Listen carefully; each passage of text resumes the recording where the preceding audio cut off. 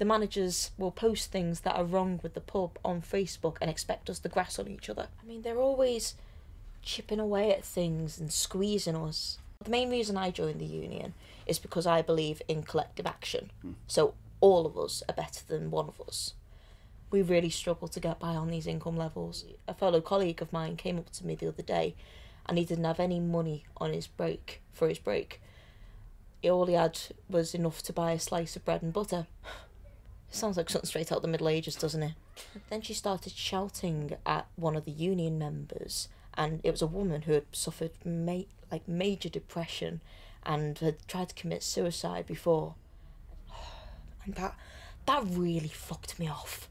My life as a bar worker. Part 2 in the 4-part well-read series on work. Laura, you've told me that you work in a seaside town for a large pub chain. Can you tell me what you do there? Yeah, so I am a bar team leader, and I'm second up from the bottom. So it's my job to make sure that the bar's all running smoothly and the staff are doing what they're supposed to be doing. I have been there for about 3.5 years and I'm on a 0-hour contract. And if you don't mind me asking, how much do you earn in that job? Okay, so since we've been organising the union campaign about 6 months ago, they've reduced my hours from 45 hours a week to 30 hours a week. So right now I'm not hitting 10 grand a year. And they even reduced my hours at Christmas, which is our busiest period, to 20 hours a week. And as you can imagine, that was pretty tough because that's when you really need the money. Now, I've been doing some research on the CEO of your chain, and it turns out that he takes home about 100 times more salary than you do. How do you feel about that, and how do you get by on the salary that you get? Well, how do I feel? I feel absolutely furious. I mean, it's a bit of an insult, isn't it? I mean, it's not like he eats 100 times more food than I do, and he certainly doesn't work 100 times harder. Yeah, we really struggle to get by on these income levels. I mean, I'm not lying when I say this, but a fellow colleague of mine came up to me the other day, and he didn't have any money on his break, for his break. All he had was enough to buy a slice of bread and butter. So I said to him, how much has he got? He said he had 85p in his pocket. Well, I couldn't give him any money. I was skint that day myself. It sounds like something straight out of the Middle Ages, doesn't it? I mean, you see these trainees? A friend gave me those. He donated them to me because I didn't have any. The bike you saw when you came in, a friend gave me that because I can't afford to drive. I've had one holiday in the past couple of years, and that was a 4-day city break in Amsterdam. And I've not had any savings in the bank since sometime last year. I mean, don't get me wrong, there's people here, people with kids, and they really, really struggle to get by. I mean, most of the workers here over the age of 25 all receive working tax credits so that they can live. But the taxes that you pay are going towards a working tax payment to those workers who are on lower income levels so that they can live. It's so screwed up. So why do you think a union is needed, and how is the campaign going? Well, the main reason I joined the union is because I believe in collective action. So all of us are better than one of us. And I think that with trade unionism in the workplace and campaigns such as a union, £10 in a union and Hungry for Justice are some great ways about bringing change in our massively flawed political and economic system. I mean, for instance, in my case, when I first started working here, we only got 20% off what we bought on our breaks. We only got 2 days' notice of the next week's rota. Our holidays were given to us and we were told about them a day before the holiday started, and that was frustrating because you can't book anything. And we had to do these meetings once a month, which we didn't get paid for. But As soon as the manager found out that we were organising the union, she suddenly changed her mind on all of these things. So the union scared her into action. We're not a registered union. I mean, there's only a handful of us. So you could say at the moment that we're defending our rights. And if we became a recognised union, then we could go out and win new rights. But I understand that it hasn't been all plain sailing in your campaign. No, it hasn't been. So a couple of us sent out some Facebook messages for the union, and they were only to be read by union members. And these messages contained complaints about the conditions of the pub. So one of the staff members joined the union for a day, so had access to all of the messages on Facebook for a day. Why did she join the union? So she could find out who was in the union. But I don't think she realised that she would have access to all of the direct messages about the complaints and the transcripts about the management. What happened next? So then she took a list of complaints and manuscripts to the manager. And the manager had one-to-ones with all of the union members except for me. She disciplined us and she had a go of us in front of the whole staff. She was saying that she felt bullied by the union online and how they were twisting things and how they were saying this and that. She said that the union was bullying her online and she felt threatened by that, which was obviously not the case.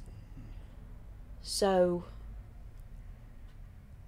one meeting that she had in the customer area of the pub, she was reading a transcript from Facebook, which she just received from Facebook, and then she started shouting at one of the union members, and it was a woman who had suffered major depression and had tried to commit suicide before, and she started saying things like, "You've been saying this about me in those posts.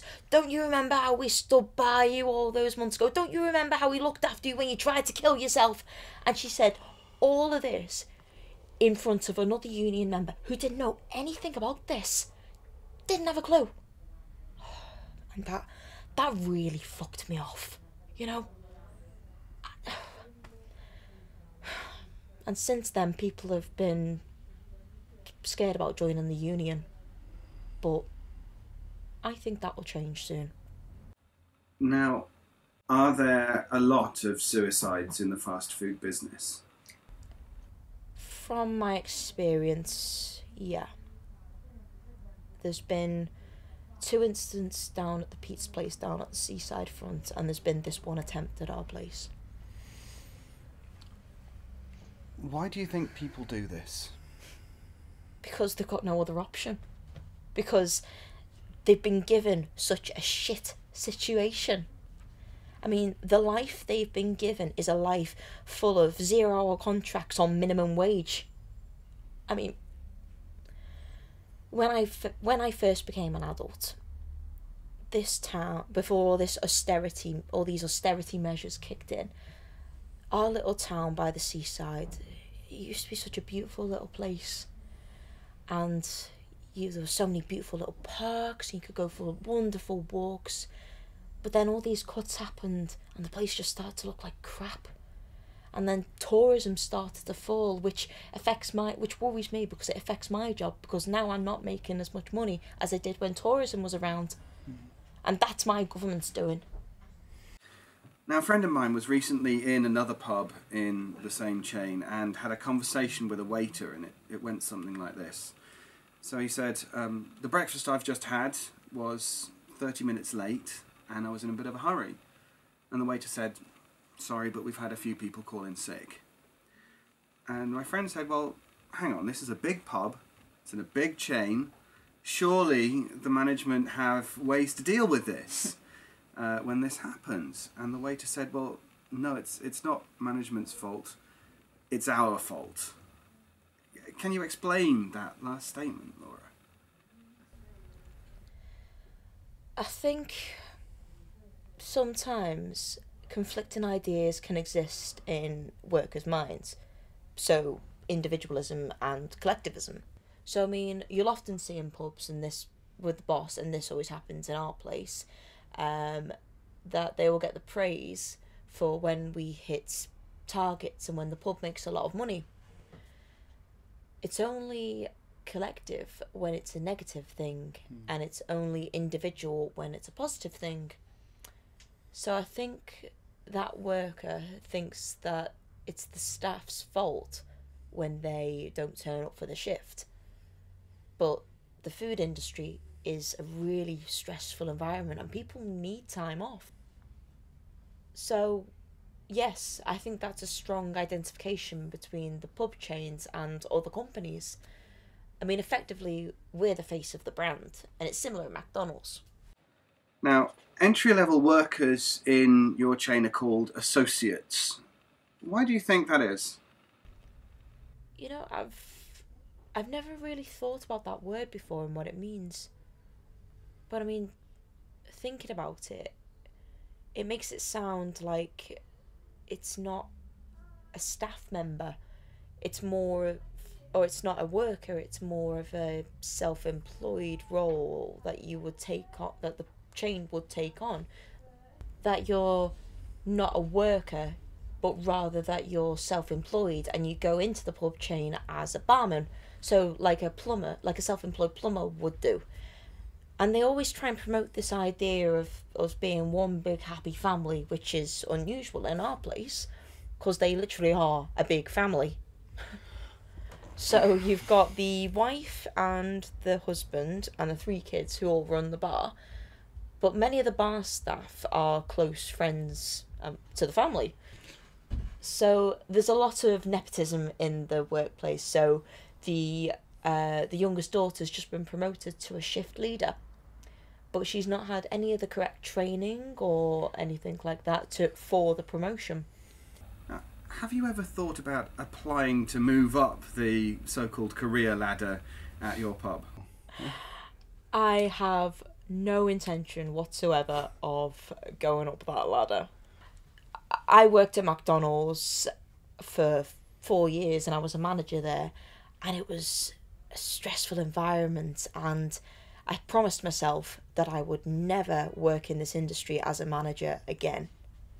I mean, the managers here, they only get paid 50p more an hour than I do. And it's just not worth it. Not at all. I mean, the workload that they get, it's insane. And the things that they have to do. So they're expected to keep social media updated all the time. And you've got to have the safe keys on you at all times. And it's not like you can go out for a ciggy break or anything. But saying that, McDonald's was pretty tough. I mean, the managers had to walk around every half hour at the bar, the rest of the staff, and they had to pull people up immediately if they did something wrong. And the staff felt that the managers were breathing down their necks all the time. At times it felt like working in a factory, especially when we were busy. What pleasure, what satisfaction do you get from working in a bar? Well, I really like working at the pub. I mean, I love being with the customers and working with the staff. I mean, the customers, they're so lovely. I mean, I remember when I first started working there, I thought, ooh, they look a bit rough. I don't know how I'm going to quite get on with them. But I mean, a few years into the job, and yeah, they're absolutely lovely. I've got a really good rapport with the customers, and yeah, you get your odd bods, the eccentric lot, but they're great too.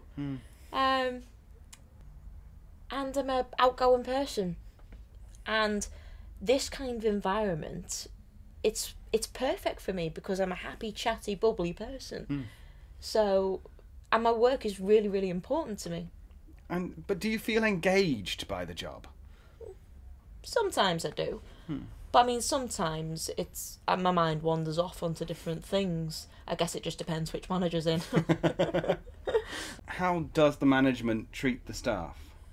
Well, I mean, they're always chipping away at things and squeezing us. I mean, we used to open at 7. Well, we used to start work at 7 in the morning, so that we could open up for the customers at 8 o'clock. But now we get paid from 7:15. So, and right now we need that extra 15 minutes because we've released a whole load of new products. So, for instance, things take a lot longer in the mornings now. So, for example, when we're chopping up fruit, we need to chop up more fruit because of the new products. So it takes more time.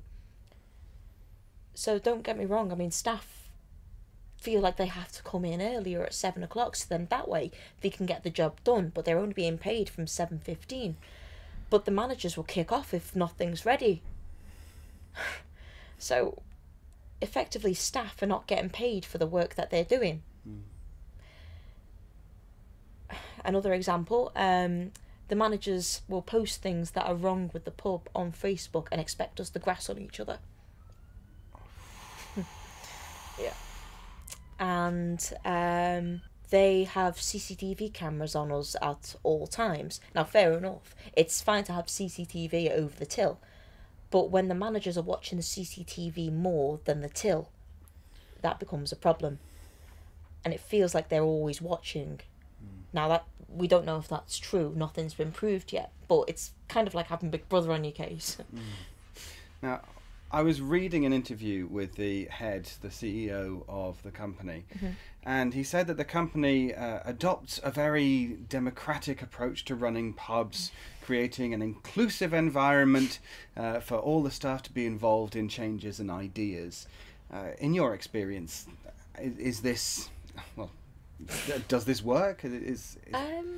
Well, I can see his point, because there is an initiative called Tell Tim, where they give you a £5 if you give an idea that Tim likes.